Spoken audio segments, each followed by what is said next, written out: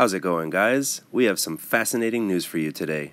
A recent report from a well-respected online scientific journal states that an ancient shipwreck has been discovered near the mouth of the Nile River in a sunken port city named Thonis-Heracleion, which is a combination of names given to the city by both Egypt and Greece. And guys, the find has likely been untouched for at least 2,500 years.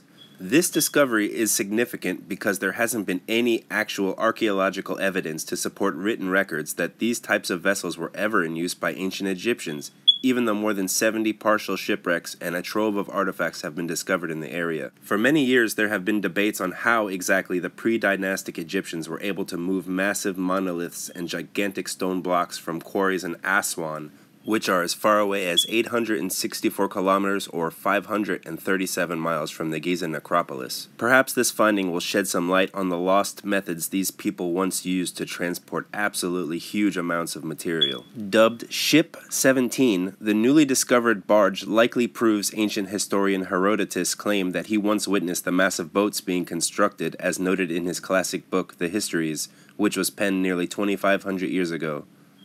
Guys, 2,500 years ago, incidentally, is around the same time some historians and Egyptologists say the construction of the pyramids began. However, the internal chambers and shafts were likely from a much older time period given the drastic differences in construction and materials used, not to mention the absolute lack of inscriptions or hieroglyphics anywhere inside the Great Pyramids of Giza. This in and of itself is extremely similar to the Serapeum of Saqqara, which houses massive uninscribed stonework that, like the Great Pyramids, were likely built for a specific purpose. And I highly doubt that housing dead pharaohs, or in the case of the Serapeum of Saqqara, dead bulls, was its original purpose. I hope you guys enjoyed this news update. Let us know what you think in the comments below, and please subscribe for more interesting content.